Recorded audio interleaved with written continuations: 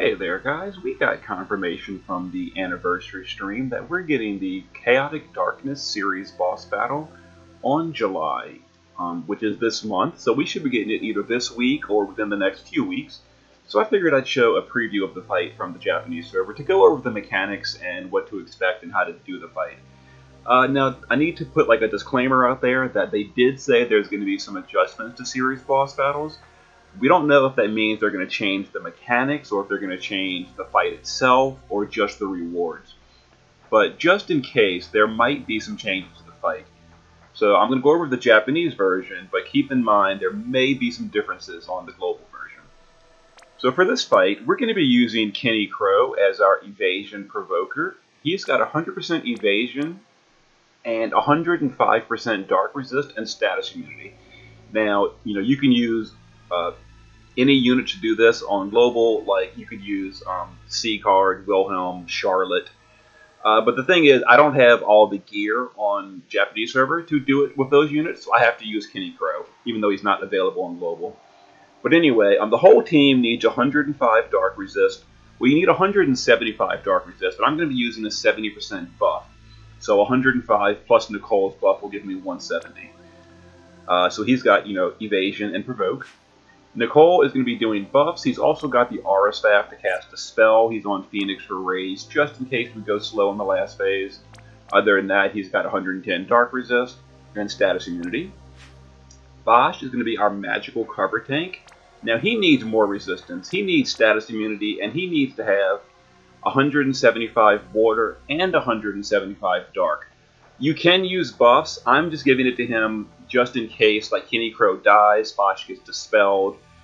I want him to have the full immunity even without a buff. But you can have less and use buffs instead. But he needs, like I said, water and dark 175 each. Folka is here only for the immunity buffs she provides. She's going to be doing immunity to stop and all the ailments. That's really her only duty here. She's just here for the immunities. You need to give a buff because, like Ultra Arsenal, this boss also imperils your resistances to statuses and then applies them. So Folka will give us immunity after the fact. Bartz is going to be our DPS. You can use any DPS you want. Cersei was just upgraded on global. She'll be a great choice here, as well as, like Esther and all can probably do it. But anyway, he's got 105 dark resist, status immunity, and that's all that really matters. And the friend we're grabbing is Gonzi Sephiroth. This is a low DPS unit because Bartz is high DPS. I'm kind of partnering him with a low DPS to kind of balance it out closer to global's power level. But his Sephiroth is geared properly with status immunity, 105% dark resist. And he's got a holy weapon. That's very important. We need someone to deal holy damage for the mechanics of this fight. So we're going to be doing it with Sephiroth. And he's got a wind weapon to chain with Bartz. So let me get into this and show you the fight. Now the way I'm doing this is kind of like people do the Dark Esper fights, where we're going for complete immunity. We're not taking any damage whatsoever. So therefore we don't need a breaker. If you decide to go for a more classic setup where you like tank all the damage and you don't go for immunity, then you will need a breaker for attack and magic. But anyway, Folka is going to go ahead and just apply her immunity buffs. And that's really all she's going to do the whole fight.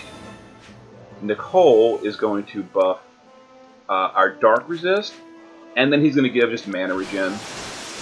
Bosch is going to cover magic. Kenny Crow is just going to guard. He has nothing to do.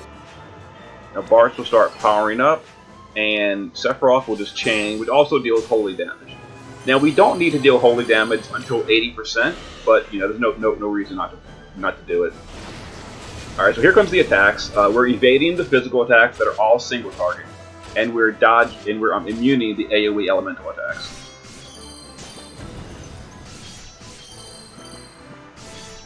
Unfortunately, Kenny counterattacks, which is annoying.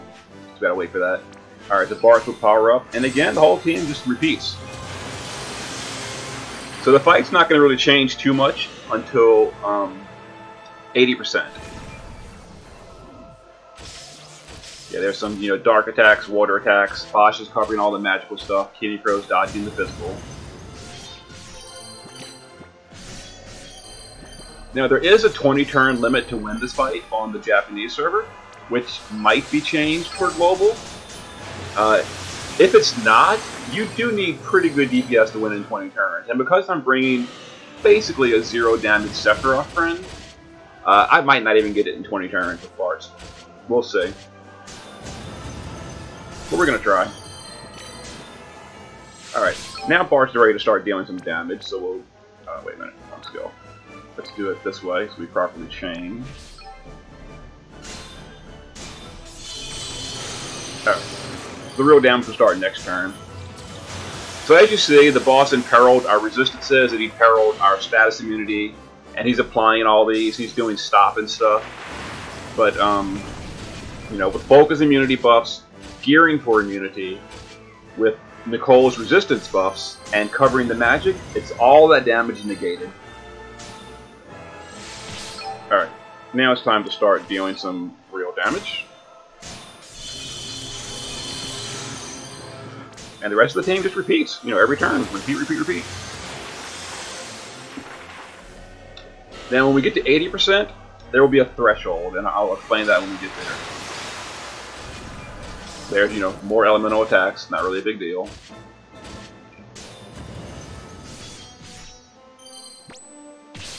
Alright, so this should push the boss below 80, because this is Bart's big burst. Alright, so this is going to be a gravity attack, which does deal damage, but, you know, gravity attacks can't kill you, so don't worry about that. He'll cast Stop, he'll cast some breaks, but we're immune to the breaks. And then he's going to end his turn. Alright, there's the gravity. Oh, Bosch covers the gravity, but it won't kill him. Alright, now you need to deal holy damage. By dealing holy damage below 80%, the first time you deal holy damage, it's going to stun the boss and cancel his turn. And if you don't deal holy damage, really bad things will happen. I'm not really going to go over it because we're going to do the fight the proper way. So let's go ahead and deal holy damage. So we just did holy damage. That's going to stun the boss. We'll use Folka this turn to top off Bosch, because there is a gravity attack coming next threshold as well.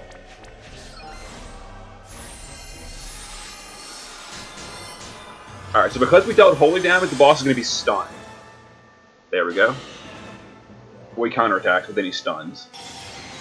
Alright, so the boss is covered, it's called like covered in light or whatever. It stuns the boss for a turn. That disables all his special attacks until the next phase, which is at 50%. So let's go ahead and put Folka back on status immunities. Bart's cooldown's not ready. Alright, so what is damage boss? So the next threshold is at 50%, which we might push here because Bart's is crazy damage. Okay, we didn't quite push. That's fine. But because we dealt holy damage and stunned the boss, all his special attacks have been disabled for this phase, for the rest of the phase. They're not going to come back. So the fight is the exact same as it was above 80%. So he's just going to keep on doing those attacks that can't hurt us. Alright, so Bart's cooldown is now ready. Let's go ahead and pop that. Get some good damage in. This might push. Didn't quite push. That's okay. So this will be just a regular turn. Okay. Now here's the thing. The next threshold at 51%, it's going to include a Dispel a little bit. I'm going to go over when we get there. But it's going to include a Dispel a little bit later. You want to make sure that does not happen on a multiple of 4 turn. So the next multiple of 4 is turn 12. We're going to push the threshold this turn. Then the following turn after that, he's going to Dispel. So that'll be turn 11. So that's okay. If we were going to do it on turn 12, or turn 11 and then 12, we would just wait a turn. But because we're going to, if it's a safe turn to push, we're going to go ahead and push that threshold. So let's go ahead and do that. And that was Bart's burst turn, so it's no real big damage. Okay, so the threshold, once again, is going to be, you know, the gravity attack and all that it can't kill anyone. Okay, gravity. And he imperils you and all that. Okay, let's go ahead and heal Bosch. Alright, so let me explain what's going to happen here after I heal Bosch real quick. Okay. So now we need to deal, now below 50%, you need to deal holy damage over 2 different turns to disable the boss's special attacks. it has to be 2 different turns, so back to back, which means because the first turn his special attacks are not disabled yet, this first turn after 50%, the boss is going to give himself a shield with a really big regeneration. It can be dispelled though. But the important thing is he's going to dispel our provoke tank before attacking. That's why you want a passive provoke tank that has over 105% resistance before buffs. Because Kenny Crow is going to get dispelled, then the boss is going to attack. So let's go ahead and show this. And Bartz is actually dealing too much damage, so I'm going to guard him so we don't push the next threshold. So we can show this fight as it progresses. So Sephiroth's going to deal holy damage. But again, because you need to deal holy damage over 2 different turns, he is going to get a dispel off. So let's watch this real quick. So there's the shield, there's the attacks, and there's the spell. It's probably hard to see in all these graphics. Oh, Kenny Crow got... Oh, he got... I just realized. He got, what's it called? He got stopped. Or not stopped, paralyzed, because of the he lost his focus paralyzed immunity buff. That happens after every 3rd turn. Oh, yeah. Yeah, okay. Now, we can recover this because Sephiroth can full life, so we can probably recover this. Let's find out. Oh, we gotta deal holy damage though. Uh-oh. Is anyone dealing holy damage? Oh, Bosch has got a holy weapon. Okay, so because Bosch has a holy weapon, we can actually recover this. So Bosch will hit the boss. Yeah, Bosch will hit the boss. That's gonna stun the boss. We'll just guard Bartz for now. Alright, so we dealt holy damage twice. That was my messy mistake. So that disables the boss's special attacks for the rest of this phase. Okay, that's good. So now we will raise Nicole. You can't use items in this fight, so I'm gonna fail a mission here. We need to get Folka back up. So we'll cover with Bosch. Okay, so this is a little messy. This is a little messy. That's okay. Alright, so now we got the attacks going on. If he does his AoE this... Okay, so we recovered. So there you go. Alright, so let me do all the recoveries. Alright, let's see here. Well, we already used items. Let's go ahead and dispel the boss with Kenny Crow. Let's recover this. Let's put all our buffs back up. Let's dark resist and mana regen. Folka will give us immunity buffs. All right, so that was unfortunate that happened, but we did stun the boss. So because we dealt holy damage over 2 different turns, his special attacks are disabled until the next phase, which is at 20%. All right, so now we're going to go back to DPSing. Alright, so the next threshold is going to be at 20%, and we'll show that when we get there closer. Okay.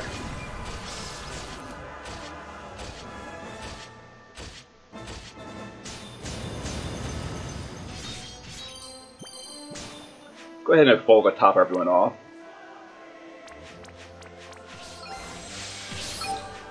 Bartz can use his unlock. Kenny Crow will discard, these two will just repeat.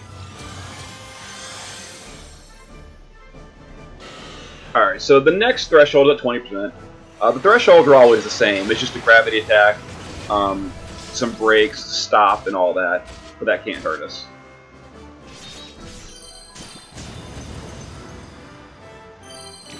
Alright, Bartz will do his unlock, let me get Folka back on immunities.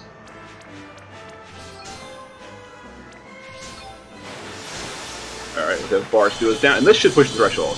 Yeah, it did. Okay, so this is going to be the threshold attack, where the boss does, you know, the gravity, the stop, and all that, and then he ends his turn.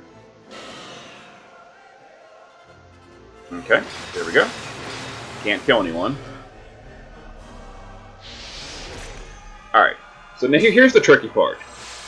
Now, the boss needs to be hit with Holy Element over the course of 3 different turns to disable his attack, which means he's going to use that Dispel on this turn and the next turn before he's finally stunned again. Of course, he's only got 14% health left. The fight's probably going to be over before 3 turns happen.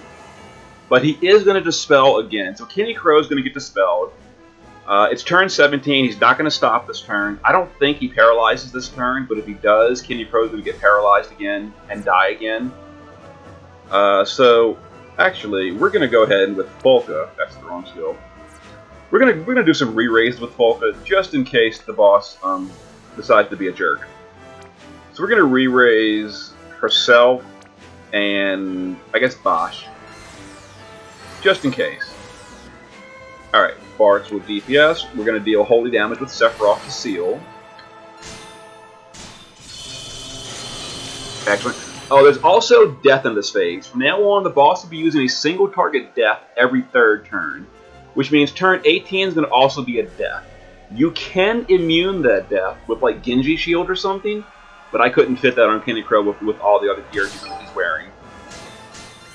So, turn 18, there's going to be a death, which is going to be a big problem, but the death happens at the end of the round, so it actually is not too big of a deal. There's the shield.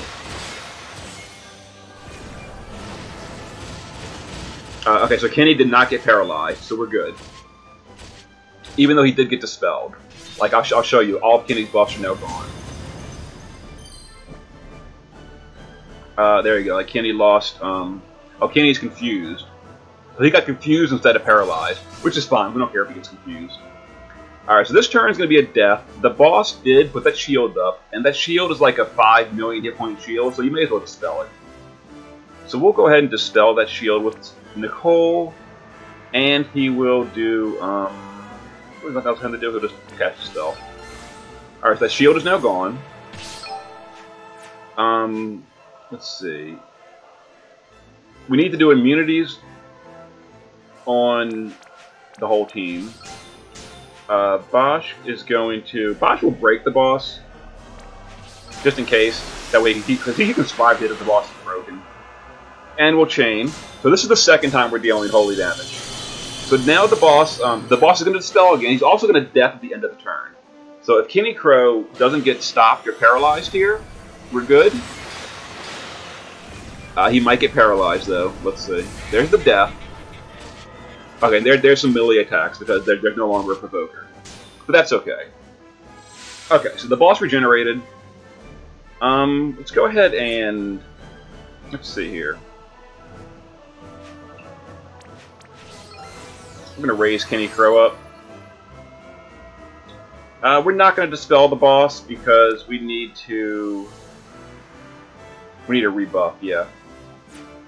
Oh, actually, no, we don't need a rebuff. We're gonna dispel, because this turn is the 3rd time we're dealing holy damage, so the boss is gonna get stunned. So we don't need to worry about dispelling or any kind of tanking or anything like that. Bosch will just punch the boss for stunning because he's using a holy weapon. Bartz will chain, and Folka will give us immunity. So now the boss was hit with holy damage 3 times in the final phase, so all his dispels and all that have been disabled. So no more dispels, no more shields, no more bad stuff. There's the stun. Okay. Now we're going to put all our... so now the boss is exactly the same as he was the whole fight, with the exception of he'll now also be casting death every 3rd turn. So the next one's going to be on turn... the next death will be on turn 21. So we'll do that, we'll do that. Folka will put up immunities. The boss won't be dispelling these anymore. Bartz is going to chain. Sephiroth is going to chain. 1%. And this is turn 20. This is the last turn we have to win. But just as a reminder, we're using a Sephiroth with like nothing equipped almost. He's using like a holy weapon and like a 35 damage wind weapon. And he's not really the best partner for this fight. So we could have done it in 20 turns with this team. But, we had kind of like a hiccup at the 50% threshold. We lost a few turns because of that. And we got in the 1%. So, I mean, you know, we could have won, but we didn't. It's fine. 21 turns. Obviously, when we do this on Global, you want to bring 2 high DPS friends. So, to go over the recap real quick, you want 175% Dark Resist on the entire team, because his AoE, Dark AoE, ignores cover. So the whole team needs 175% Dark Resist to immune that AoE Dark attack.